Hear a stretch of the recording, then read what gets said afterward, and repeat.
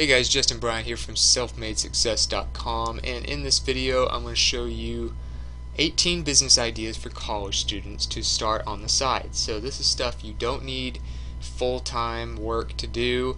You don't have to have a bunch of startup money to invest, and you don't have to worry about having, a lot of experience or skills in any of the areas that you're going to start a business in. So the first thing I would recommend you look at is starting a YouTube channel. So a YouTube channel can cover anything. You can be a comedian, you can do video game playthroughs, you can do review videos, you can do all kinds of different videos.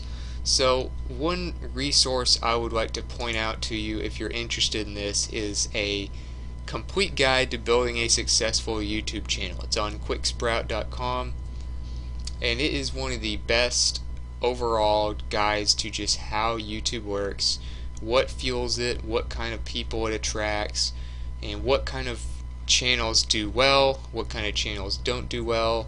There's plenty of examples of how good videos do and how bad videos do, how to rank videos, how to get more traffic, how to get more views. So all that stuff is covered in this guide, so I would recommend you check out this guide if starting a YouTube channel, no matter what kind of channel it is, appeals to you. So the next thing I would recommend is computer repair. Okay, so being a college student, you probably have to use computers all the time, and just from the experience of having to use them, you might know a little bit about how to repair them and how they work really well. Well, a lot of older people don't, and even younger people, they might not know how to use their computers or how to fix them. So if you know a little bit about this stuff, your skills are going to really be in demand. I would recommend you check out an article on entrepreneur.com called Starting a PC Repair Business. It kind of shows you kind of some background on it, what you can expect to maybe get paid from doing this, how to hire people, things like what your workspace might look like, all this type of stuff, just kind of what to expect in creating a PC repair business. It's a pretty good article on just kind of getting you a little background information on this before you get started, and you can find it on entrepreneur.com. The next thing is niche websites, and niche websites are basically when you create a small website that is dedicated to a very specific small niche. And of course, a niche is just a group of people that are interested in a very certain topic, very specific topic. So for instance, I've seen some of the greatest marketers start out doing things like selling an ebook to people who are trying to teach their parrot how to talk. That is a very small niche. Very few people would be interested in doing that because, number one, very few people have parrots. Number two, there's only a certain amount of people who have parrots that will want them to talk. So stuff like that is really targeted to a small group of people. And what you can do is create little niche sites like that, and you can help them with an ebook or something. And this allows you to do this by just creating a website that's dedicated to nothing but that small niche, and you can create one website and sell ads and sell affiliate products and things like that on it, or even sell your own ebook, or all three maybe, or you can build a bunch of them and sell them in all different types of niches. So one great resource for this is on smartpassiveincome.com. It's called How to Build a Niche Site. It has one of the best comprehensive databases of just nothing but articles on this, because this is a guy that makes over $160,000 a month, and one of the reasons he does this and does it online is because of his niche site success. So he knows how to build niche sites. It's from Pat Flynn at smartpassiveincome.com. It's called How to Build a Niche Site. Check out this article, go through all these resources, and you will learn how to really get a grasp of how this works. Number 4, phone repair. Okay, so pretty much everybody has some kind of smartphone, and if you know a little bit about how to fix these phones, you can do a cell phone repair business. Okay, there's a great article on toughnickel.com that kind of talks about the things you're going to need to start a business like this. Okay, how much it's going to cost. It's really not very expensive to do this. You don't need a lease space or an actual store or anything like that. You know, you can do this on the side. You can start out, if you're living in a dorm or an apartment, you can start out just taking the stuff home with you, fixing it there, bringing it back to the customers. If you do really well, maybe you want to expand and get your own store, but you don't need to do that, and you can start this relatively cheap. So you might want to read this article, just kind of get an idea of how you can start a business like this pretty quickly in the next month, and just kind of what to expect. Number 5 is graphic design. So graphic design, of course, whether it's labels for products, whether it's art for a book, whether it's a cover for a book, whether it's images to be used on a blog, there's all kinds of different graphic design needs from all different businesses. And one place I would definitely recommend you check out for graphic design is Fiverr.com. Fiverr.com is one of the best overall freelancing sites because not only is it affordable, but it has so many different categories and an all-in-one website where all the transactions, all the negotiations, all the payments are all done through this website. And you make your money through PayPal, so it's easy to withdraw to your bank account. It's easy to spend it once you get it. So Fiverr is one of the best places to start graphic design, especially if you're kind of a beginner to it and you're not quite ready to take on high-end clients yet. So that's where I would go if you are pretty good at graphic design and want to make a side business out of that. Number 6 is a DJ service. So whether it's for weddings, whether it's for big birthday parties, whether it's for business events, DJs are always in demand, and people who want to have a good time are going to hire DJs. So if you know a little bit about the equipment needed, and you might have a hobby doing this type of stuff, you love music, this could really be a cool side gig for you. I've known people that have done pretty well doing this. So you can do this from home. You don't need a location. You don't need a physical location for a business like this. You can read a little bit about it on entrepreneur.com, kind of the things they talk about. Some of the equipment you might need.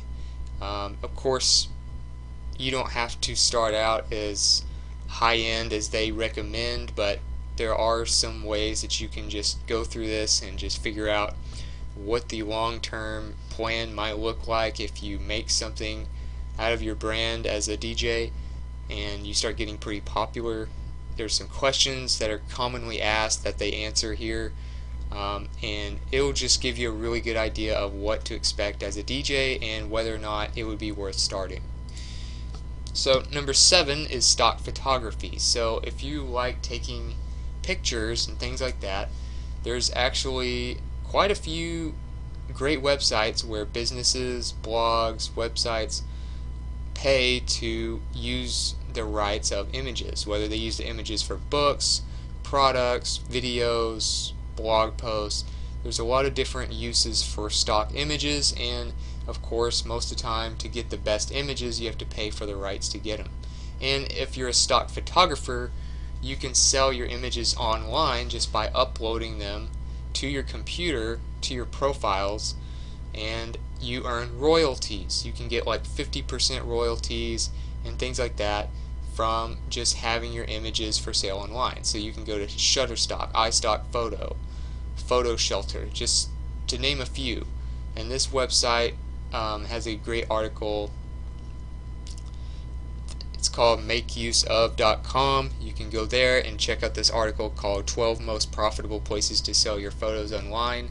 and it will give you a great idea of some websites you can go to sell your images. And of course you can sell the same image on multiple sites, so you can make more and more images. The more you take and the more you upload, the more royalties you can get, and you can get paid off these royalties 24/7 because you don't have to actually work just to make the money. You just upload the stuff and it can make you, each image can make you money for years and years. So that's a great way to make some side income. Number 8 is tutoring. So of course you have a lot of stuff to learn in college, but a lot of people aren't going to be as good at learning as you are. They're not going to understand concepts as well as you, or they might be taking courses as underclassmen that you've taken in the past. So tutors are really helpful, especially from a student's point of view, because you can kind of explain things in terms that they would understand, whereas a professor might talk and it sounds like a completely different language to the students. I'm sure you have some experience with that. So tutoring is a great way for you to make a side income by personally helping people with their work and help them learn the material that they need to learn. So there's actually a really good article on thepennyhoarder.com, and it's all about how to start a tutoring business this weekend. Okay, it's something that you can do very quickly. It gives you a great guide to finding paying clients and creating a plan, things like that, and why it can work, what not to do, what to do, how to market yourself, and things like that. So I would recommend you check out this article called Start a Tutoring Business This Weekend and How to Find Paying Clients by Kyle Taylor on thepennyhoarder.com, and it will help you kind of get jump started as a tutor. Number 9, freelance writing. Freelance writing is something, of course, that's always going to be in demand as more and more businesses and websites try to automate things and use artificial intelligence and bots and software to automate as much as they can. Writing is something that is very hard to automate, and it still hasn't really been completely figured out, at least by most websites. So bloggers, people who ghostwrite for books, things like that, these types of jobs are always going to be in demand. You can become a freelance writer by signing up at a place like Upwork, which is one of the biggest freelancing marketplaces on the internet, to become a freelance writer and sell your services and pick up jobs there. This way you can work online completely writing. If you're good at writing, this is something that you can make a great business out of, and Upwork will have tons of clients ready to hire somebody like you if you're qualified. So if you want to go here and do that, you can just click this button up here. It says become a freelancer, fill out your profile, tell them why they should hire you, and then start applying for jobs as they come up on Upwork. Number 10, personal sports coaching. So if you're a pretty good athlete, let's say you were a star athlete in high school, you may not be a star athlete in college, or you might be a star athlete in college, or you might just be better than most. You might just be above average. Just to make a college sports team means you're probably above the average person. So you can actually tutor and coach personally younger kids that need the extra boost or the extra edge as they grow up trying to make sports teams and become better.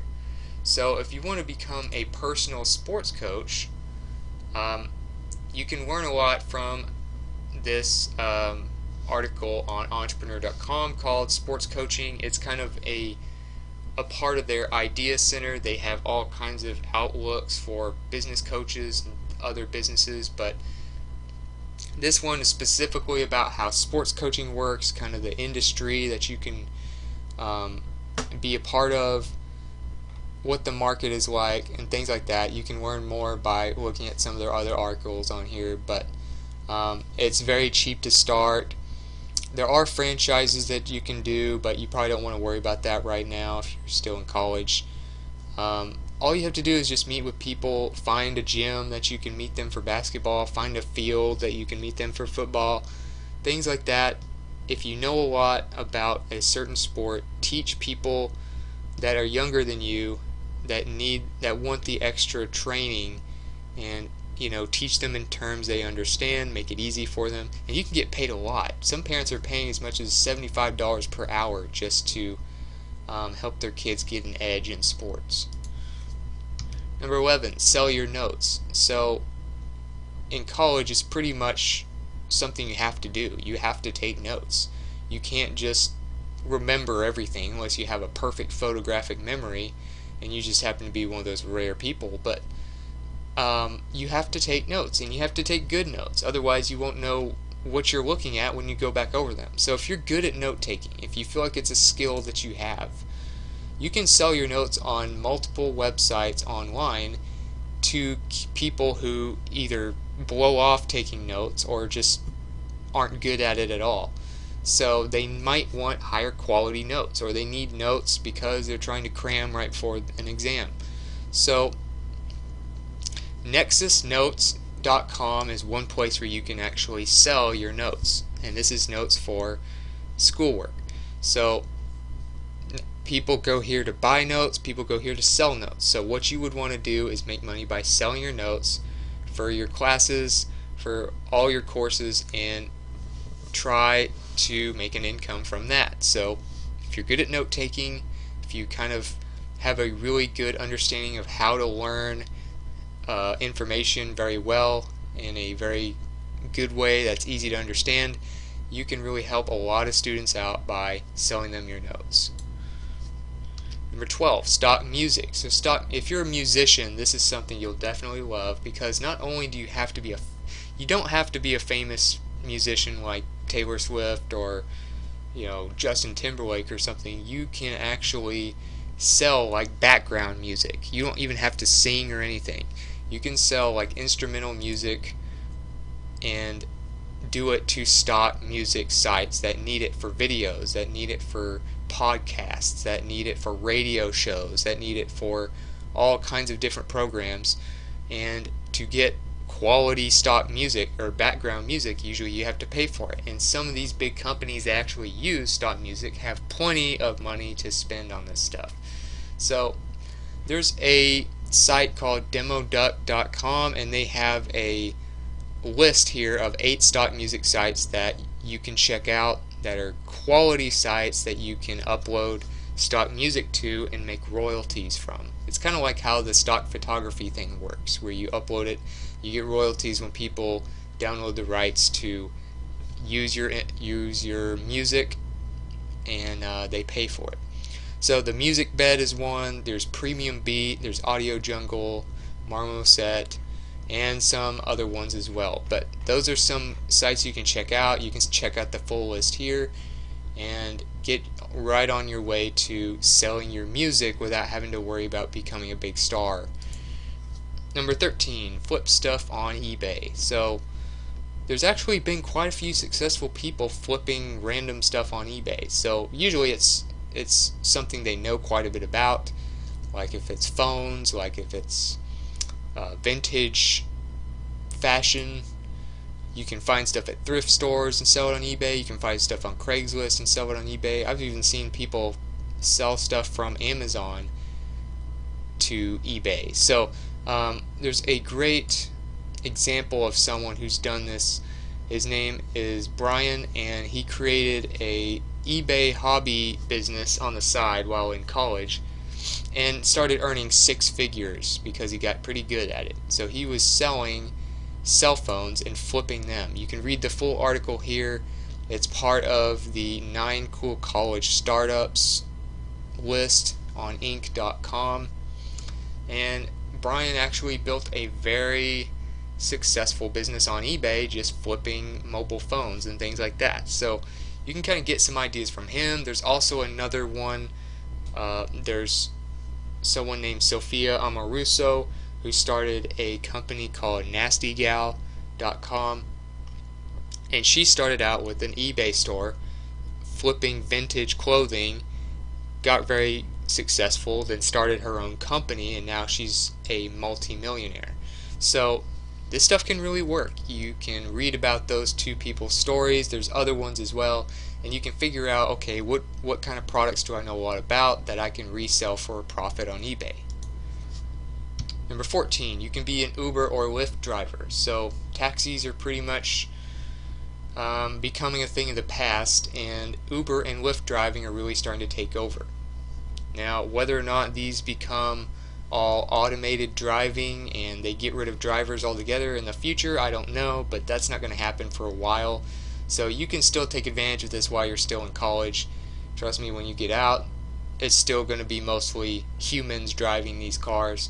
So I would recommend trying out one of these services. Okay, Uber's probably a little bit bigger, and so they might get you the most business, but you just go to uber.com. You can ride with Uber or sign up to drive. There's a form right here on the home page. All you have to do is fill it out and click sign up to drive, and of course they check you out. If you're good, if your car's good, you can become a driver and make quite a bit of money doing this. And not only can you start a good business as a driver, but you can make a business off of referring other drivers. So if you can find other people in college, on campus, or people you know other places to sign up with your referral link, you can make money off of their earnings.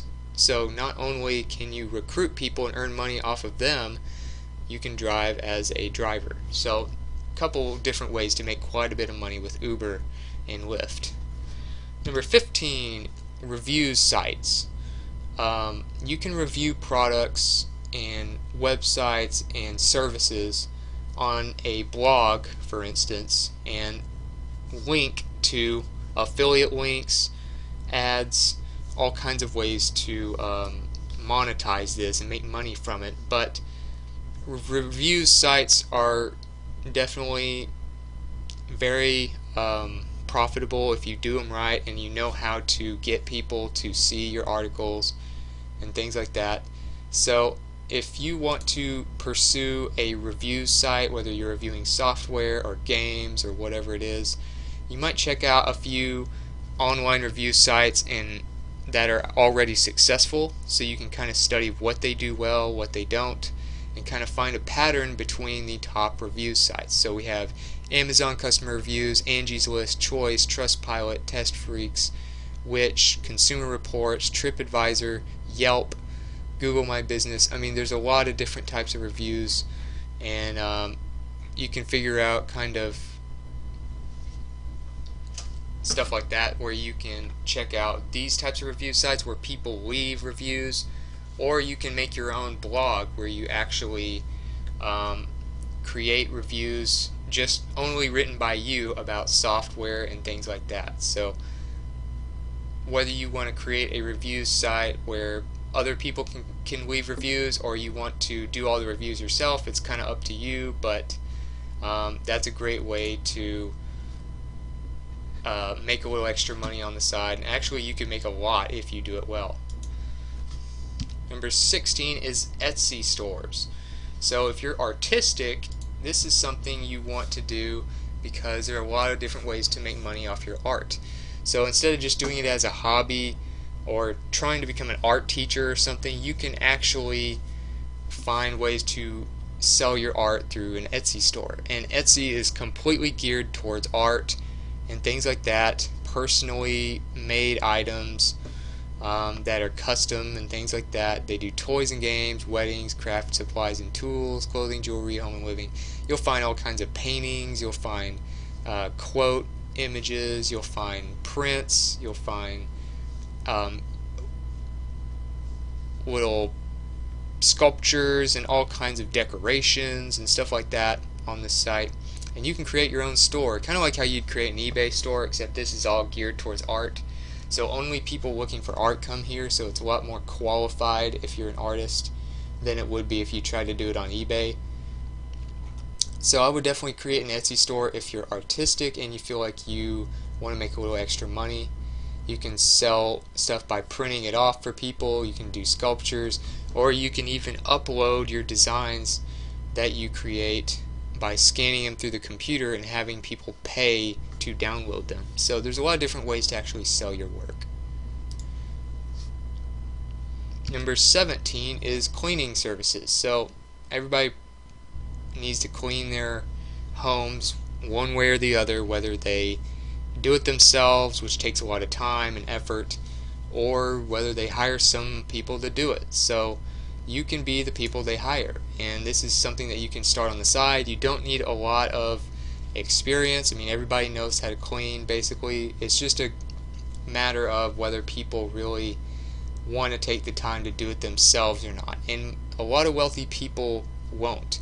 So the good thing is you can make quite a bit of money doing this because your clients are going to mostly be fairly wealthy, and if you do a good job, they'll refer you to other people and you can create a great business out of it. And of course you can market it online.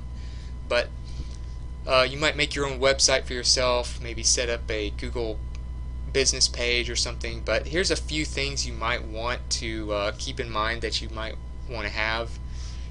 Things like toilet brushes, brooms, cleaning cloths, mops. Just a few tools that you might want to have on hand if you want to start a business like this. So check this out. It's at pagespersonalcleaning.net, and it gives you just a list of some of the supplies you're going to probably need if you want to start a cleaning service. Number 18 is transcription services. So transcription services are easy to do because all you have to do is listen to audio and put it in text. So all you have to do is type out what you hear, word for word, exactly. People need transcriptions for blog posts, for journalism, for quoting, and things like that. They need them for all different things, but you can go to a place like transcribeme.com and actually become a transcriptionist without having to start your own website or your own profile on a freelance site. You can actually go to a place that will actually allow you to get started doing this type of work right away without having to build your own brand first, which can take a long time. So you can try doing transcribing for people, and you don't need any kind of experience or any kind of special skills. All you have to do is just listen to audio. Whenever you have time to work, you can just do that and do some transcriptions for people, get paid, and there you go. That's pretty much straightforward. That's pretty much how it works. So if you get good at it, you might even branch off and create your own site, your own brand, things like that. But you can get started on a place like Transcribe Me or even Fiverr and just kind of get your foot in the door and get your first few clients. So if you got something from this video, if you feel like you learned about some cool business ideas that you didn't know about, or some resources that you didn't know about, like the video and subscribe so I can make more videos like this for you. If you think I should have mentioned some other ideas that I didn't, or you want to just let me know what you thought about the video, let me know in the comments. I'd love to hear from you. And if you want to contact me directly, if you want to get more in-depth blog posts on different types of businesses, how to start them, more ideas that I haven't mentioned yet, you can go to selfmadesuccess.com. Other than that, I hope you enjoyed the video, and I hope you have a great day.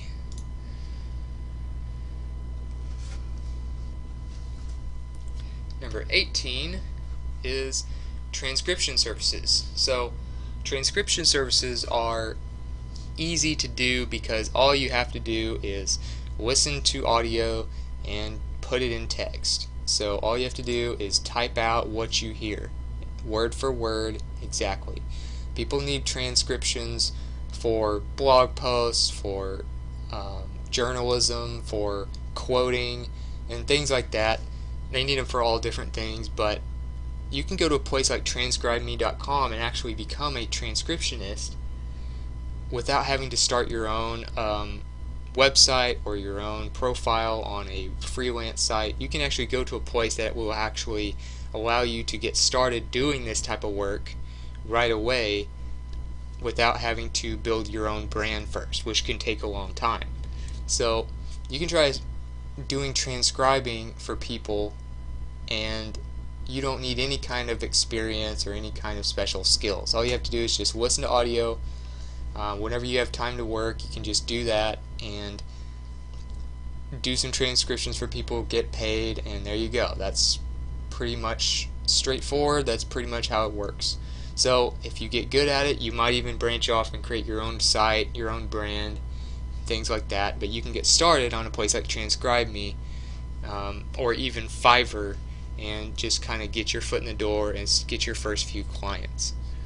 So if you got something from this video, if you feel like you learned about some cool business ideas that you didn't know about, or some resources that you didn't know about, like the video and subscribe so I can make more videos like this for you.